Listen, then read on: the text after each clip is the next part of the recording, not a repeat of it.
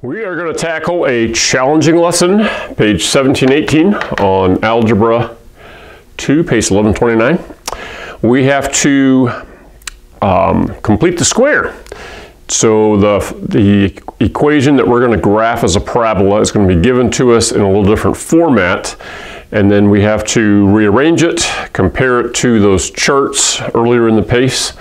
And so we're going to walk you through one here. This is one of the problems in your homework. I think it's number 3. There are a couple examples that are good to follow through and make sure you understand the steps.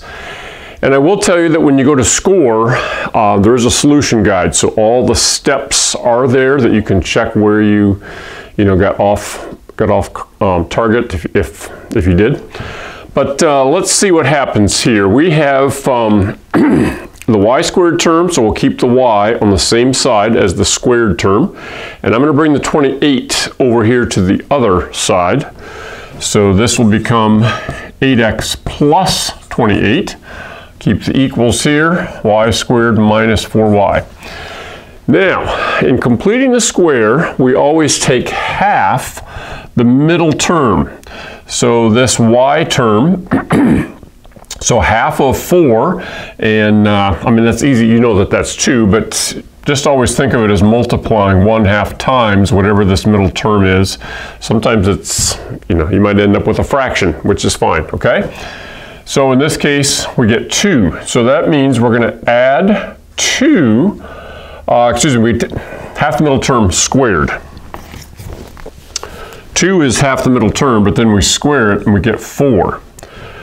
So we need to add 4 on the other side as well because we're trying to keep it equal. We're trying to keep the two sides balanced. So we add 4. Now the whole reason we did that is we want to end up with a quantity squared. Because this is minus, I'm going to do y minus the square root of the 4, which is 2. So now let's think about what this means. This means that y minus 2 times y minus 2, if you did the FOIL method, first, outer, inner, last, and multiplied them all together, you would get negative 2y and negative 2y, which would give you the negative 4y. Negative 2 times negative 2 would give you the positive 4 here on the end. Okay, so this is the whole reason we did this. This is called completing the square. See the squared term here? So over here we have to simplify this and have 8x plus 28, 29, 30, 132.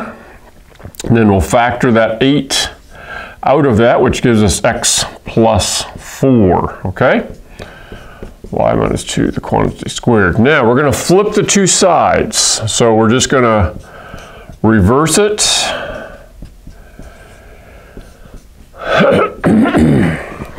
Let me grab my pace here and let's go back to the chart on page 15. And let's see which of these 4 does this seem to match up with. Looks like the first one, because we have the y on the left, and we have a positive term here. This 8 is a positive term. So that means our template is, I'm going to write it up here, y minus k, the quantity squared, equals 4a times x minus h. So the vertex will be the point hk. The focus is h plus a k. The directrix is x equals h minus a. And then the latus rectum is 4a. All right.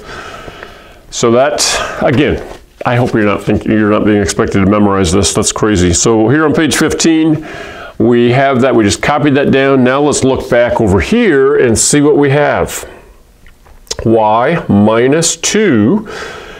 So that means k would be the 2. Okay, because it's y minus k. Y minus 2. So it's a positive 2. Now over here, the h value is x minus h. And this is a positive 4, so that means h is going to be negative 4. Because minus a negative 4 would give us the positive 4 here. Now, in this template, 4a has to equal 8. So we can divide both sides by 4 and figure out that a is 2. And so then I'll let you finish going through the rest of that. Is just a matter of plugging in the a, the h, the k, and writing all those answers in on page 18, okay? Vertex, focus, directrix, LR. You don't have to graph it, yay. We just have to solve it and figure out what these 4 things are and write them in.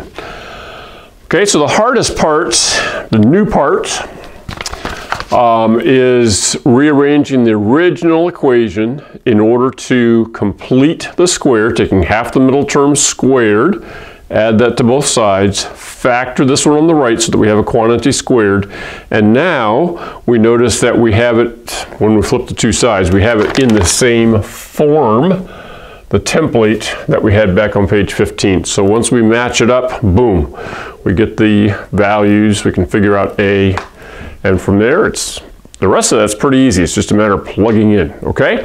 Hopefully that takes a little bit of the mystery out of that, and it's not quite as intimidating as you thought when you first looked at it. I'm going to look over the next lesson here on 19 and 20 about ellipses, and then we'll do a video for that.